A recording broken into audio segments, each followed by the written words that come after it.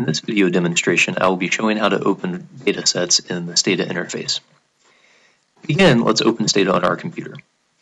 Once Stata is opened, you should see this introductory window to Stata interface. The first step for us will always be opening a do file editor. Remember, the do file editor is simply a text-based environment in which we can enter the commands that we would like Stata to run. So to get to our do file editor, we're going to go to the window command at the top of Stata, down to do file editor, and then choose the selection for New Do File Editor. Notice that it opens a blank do file editor, which is simply a place to type the commands that I would like Stata to run. I'm going to organize this by moving my do file editor to the right of my screen and the Stata output window to the left of my screen. Now, one of the first steps that you almost always do in analysis using Stata is to designate the directory in which you want to open files from, or perhaps save output to. We'll do this using the command cd. cd simply stands for change directory. So we add the cd command to our do file editor, and then we need to tell Stata which file or which folder within our file system we wish to open files from or save files to. So today I'm going to be working with some example data called the wage dataset. And I have this dataset saved, as you can see, in 3 different formats on my computer. One of these is a comma-separated CSV file. Another is a Stata dataset file. And the third is a Microsoft Excel file. Each of these contains the same data, simply in a different file system or a different format in which it's saved. Now, to designate this directory for Stata to understand where these files are located, in Windows, I will simply go to the top, right-click, and select Copy Address. Returning to the Do File Editor, I will copy that address into parentheses, noting at the end that I may need to add an extra backslash to designate the wage data folder. Alright, so the cd command, change directory, is simply the letter cd with a space, and then the link to the folder on your file system in which your files are saved. Now let's run that command and just make sure Stata can understand it. At the top of my do file editor, you'll see a command with what looks like a little sheet of paper and an arrow. When you highlight over that, it says execute do. When I click this button, I'll immediately see in the output window that Stata has changed the directory to the selected folder in which I want to work from.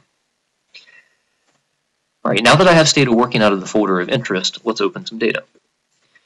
First thing will be to open the dataset in a Stata format. You'll notice that I add a comment to my data, do file editor. A comment is simply a note to me as the researcher. It's a line of code that Stata doesn't run or doesn't try to interpret. It'll be completely ignored in the output of the dataset, but it allows me as a researcher to go back and see what Stata was doing in this instance. So I simply add a comment by putting the asterisk at the front and then typing whatever text I want after that, right? Now, in order to open a Stata formatted dataset, I'm going to use the command use. So I'll begin by typing use, and then in parentheses, I will give it the file name of the dataset I'm interested in. In this case, it's wage.dta. And then I will add a comma clear. What clear does is it simply clears the memory of any datasets that may already be loaded. If you don't include this argument, you run the risk of encountering an error when you try to open your data, because if there is another dataset loaded into Stata, it will not allow you to open the wage dataset. So I've done all I need to do to open a Stata dataset. Use command, name of the file, and comma clear. I'm going to highlight that command, again go to my execute selection or execute do button, and click that button. Notice that almost immediately Stata opens this data set in the output window. We know it's there partially by looking at the variables section of the output window, and we suddenly see all of the variables that are included in this data set.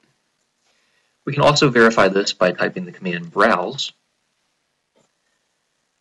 which allows us to see our data in a format that may look familiar in a Microsoft Excel type environment.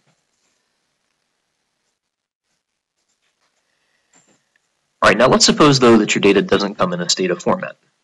So perhaps it comes in a common format called a CSV, which stands for a comma-separated file.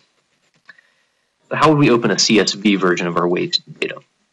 Well, I'll begin by adding a comment with the asterisk that says that my next line of code is going to open the CSV data. Then rather than using the use command, I'm going to use a command called insheet. So I'll type insheet.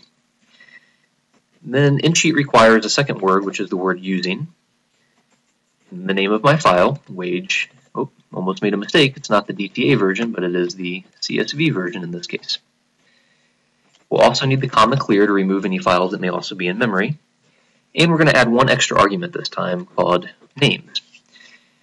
The names argument simply tells Stata that the first line of the code includes the variable names. When using the Stata formatted dataset, Stata is able to understand this intuitively, but when inputting a CSV file, we need to add this extra line to let Stata know that the CSV file includes variable names in the first line. Alright, so the insheet command, insheet using the name of the file, clear, and names. Again, I'll highlight this line of code, go to this execute selection button, and we immediately see in the output window that Stata has loaded the dataset wage.csv. You can see that it has 25 variables with 526 total observations. Again, the variable window includes the list of variables, and if I was to type browse, I could see my data in a Excel worksheet format. Alright, the final format of data we may be interested in is opening data that comes in an actual Excel sheet. So again, I'll add a comment here with my asterisk that says open an Excel sheet, or open Excel data. Now, in order to open Excel data, I'm going to use a third or new command called import Excel. But import Excel, then we'll include the name of the dataset. In this case, it'll be wage.xls for the Excel dataset. Again, I'll include clear to remove any data that may already be in memory. And then, like the opening of the CSV, I need a way to tell Stata that the Excel sheet includes variable names in the first line. However, just to make things a little confusing, instead of using names this time, the import Excel command requires the argument firstrow. That's simply telling Stata that the first row of the Excel sheet includes the variable names. So the command import Excel, again the file name, clear to remove any data that may already be in memory, and then first row to tell Stata that the names of the variables are in the first row. Again, I'll highlight this command, click execute do, and I immediately see in my output window that this command is run successfully. The list of variables is included in the variable section, and again, by using the browse command, I can actually view the data. Alright, so these are three simple formats that would allow you to open most of the common data set or data formats that you would encounter using Stata. We talked about the use command to open Stata data. We talked about the insheet command to open CSV or comma separated data, and the import Excel command to open Excel datasets.